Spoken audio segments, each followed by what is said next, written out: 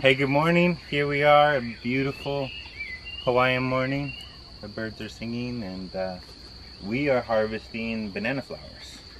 So we come out early in the morning because while the dew is still on the plant, the microbial activity is really kind of at the peak that it will be during the day. So while it's dark still or before the sun fully rises, everything that's going on in all this water is really what we want to harvest and bring to our trees or our plants that we use the FPJ on. So we got a lot of banana flowers to harvest, so let's get to it.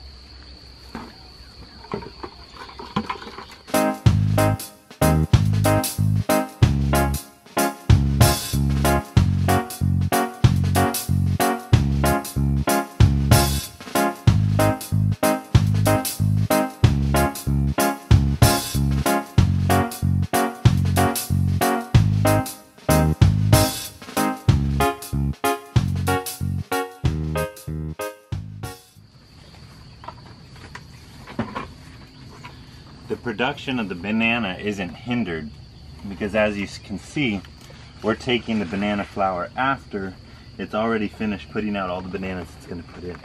So this is not really a change in production at all, and possibly even an aid to the energy all going into the banana. So here we have, it's not a banana flower, it's the whole banana bunch. And if you're at a huge patch and you aren't gonna miss a little production, you can use this whole thing.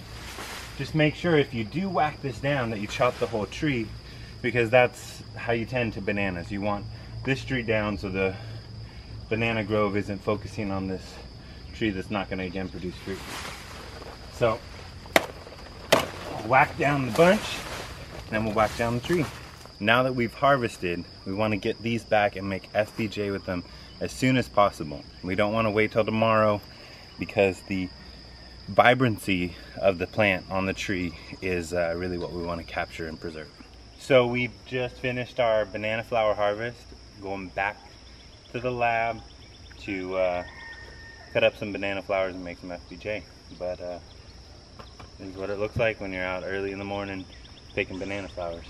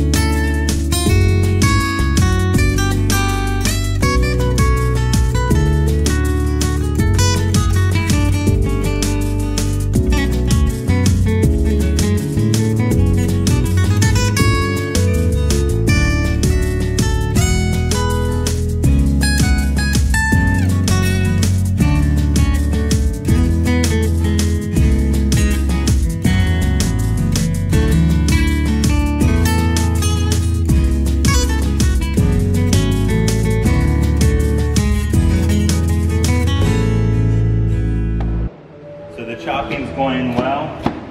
Taking their finished chopping, leaving an empty bucket.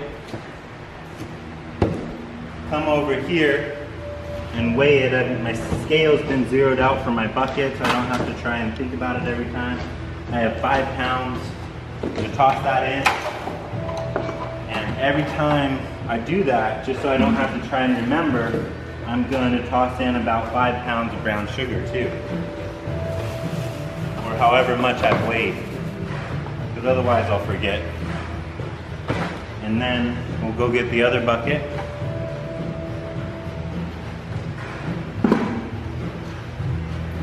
Weigh that.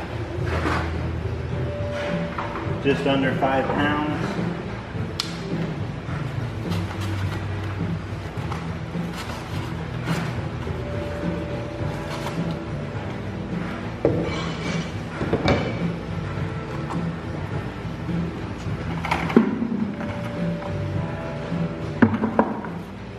Throw in about 5 pounds.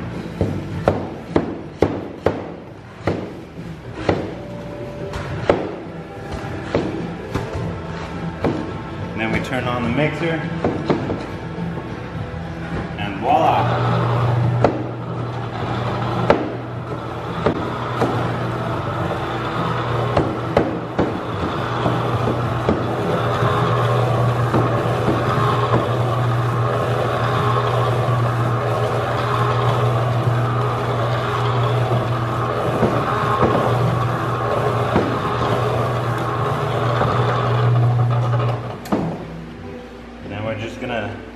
Dump it in. That's why we have the pallets propping up the mixer, so it goes straight into our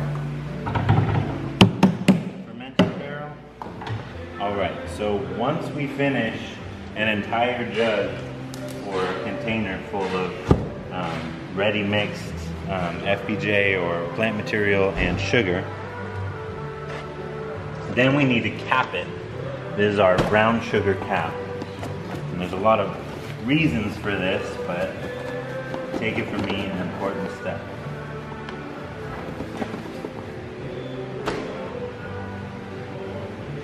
So I throw the brown sugar in there, spread it out, and pat it down.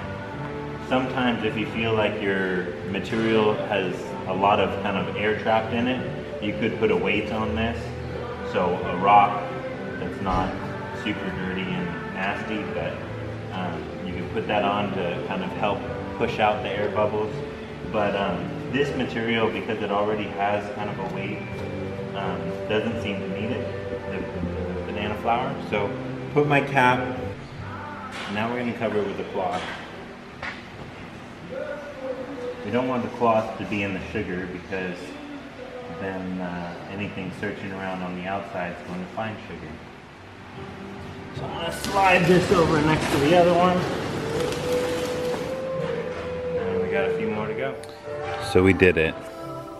We finished 400 plus pounds of banana flour and sugar. It will turn out to be approximately 60 plus gallons of FPJ. And it was a job. So we're cleaning up, washing things down, and yeah, it was a great work day. Today is FPJ extraction day for commercial scale or large scale farming. So we're gonna extract about 60 gallons, maybe 50 gallons of FPJ, and I'm gonna show you how it all works. So this is what I use for extracting. It's a cone bottom tank with a spigot, and I'll put a strainer hooped over my hook here, and we're going to pour our FPJ in. The cone bottom will actually enable the solids to get pushed together and the liquids to come out easily.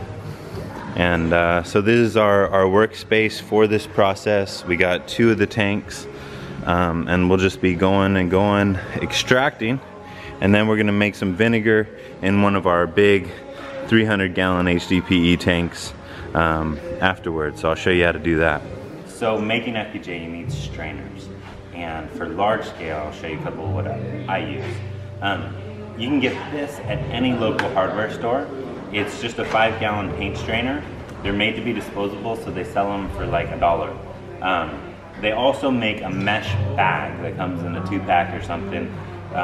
That's maybe $1 or $2, and those are great, real fine mesh and perfect for FPJ. This is just a UV stable mesh I use for some other things, and all I did is gathered the corners, and then I loop it over my spout, and it becomes a really great and easy to use strainer, easy to clean, doesn't get clogged because you can move it around. So a couple of things I use, you're gonna find out what works for you, but these are helpful.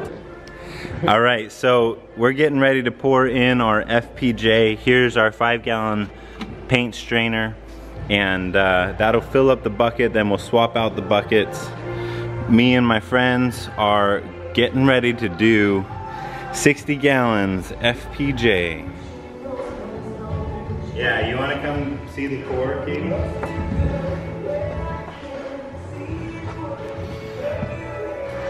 So this is in its 7th day, all finished. That's the cap we put on the top. And no, I can do the short lift. So now the hardest part is the initial dump, which I probably could design better. But once we get that started, it goes pretty easy.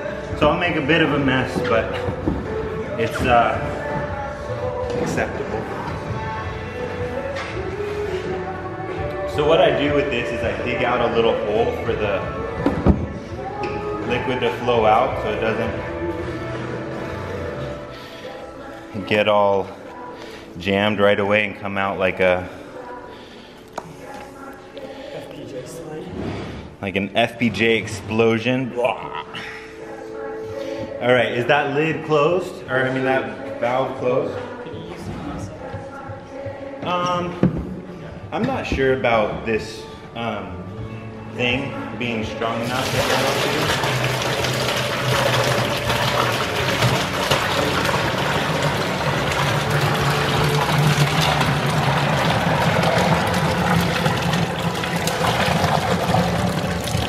All right, you can open the valve and start taking your 5 gallons.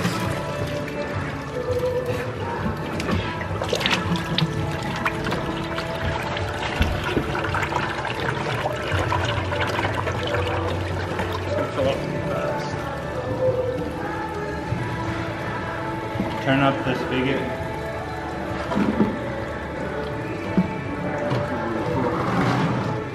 The banana at the valve. Tap that out into one of these. These are FPJ soaked brown sugars like candy.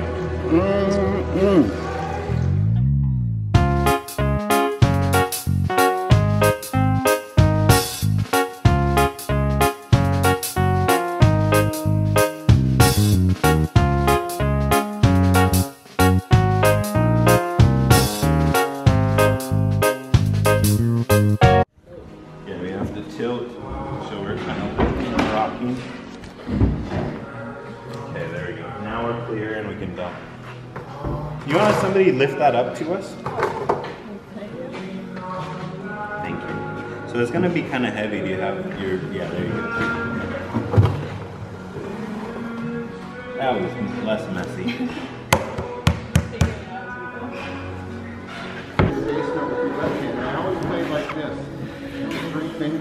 Making a little hole so that when I dump, the whole thing doesn't come out all at once.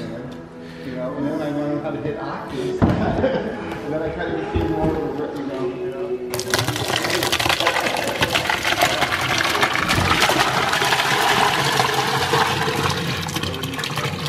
Learning a lot of different ways to do it. Yeah.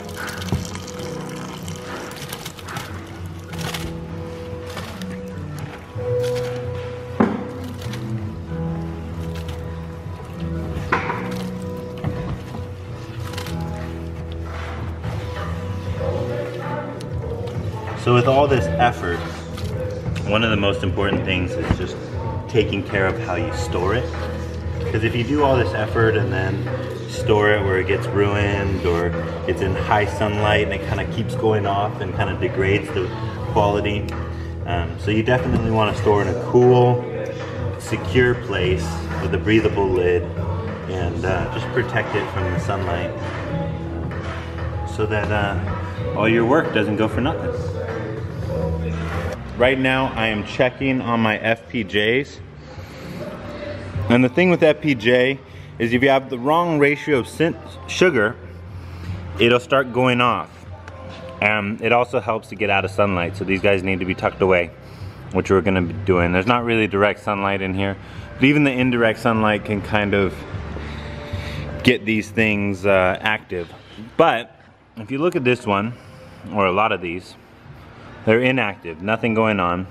And then I got just a couple of these that maybe that batch had a little bit more, or maybe it was from the top of the batch and the bottom had more settled sugar. But I got about 3 of these that are still active. So what I'm gonna do is I'm gonna get my sugar funnel, which is right here. Has a big open mouth, and I'm going to tuck it on here and add in some sugar. So now I've got my sugar funnel in place. Tuck it in, and I'm just gonna go around, and I'm not gonna add a ton.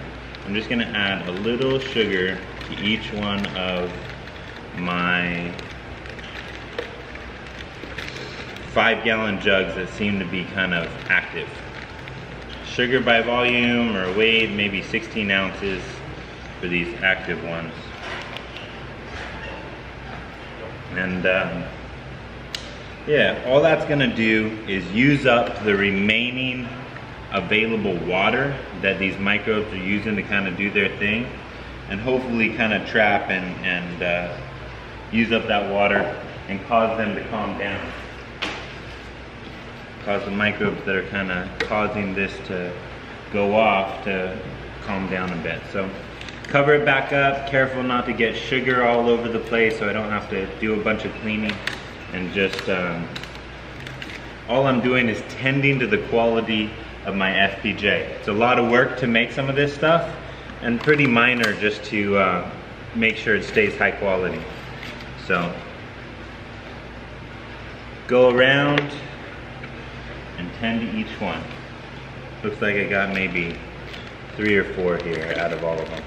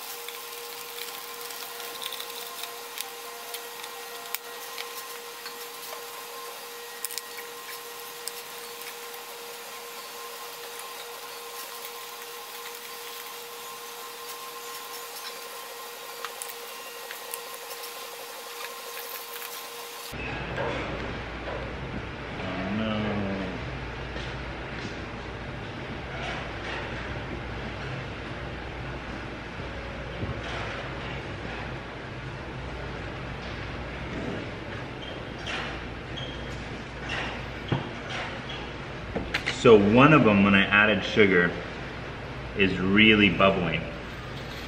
It's gonna make a mess, so I gotta get it out of here.